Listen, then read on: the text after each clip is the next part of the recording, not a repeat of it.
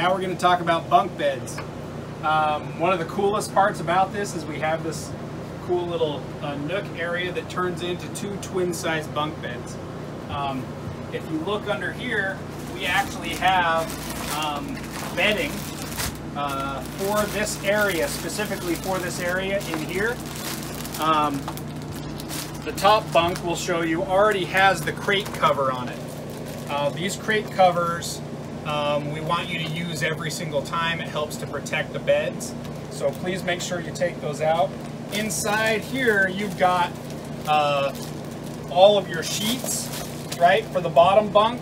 The top bunk is already all made up and has everything on it, so you're going to have 2 blankets, one for bottom, one for top, sheets for bottom, and the crate for bottom on here, and they're all stored underneath the bottom right over there. So to make this bunk up, the first thing you're going to do is you're going to come over here and pull up the top of this. You can take these out, and since you're not moving, they don't need to be strapped down or anything. You can put them underneath. Then you'll come here. This slides on right there. Now you can slide these here.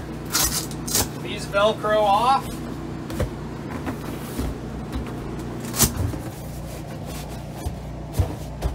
For a bed, you're going to put your egg crate on top, then you can put your fitted sheet around it, and you'll have a top sheet as well.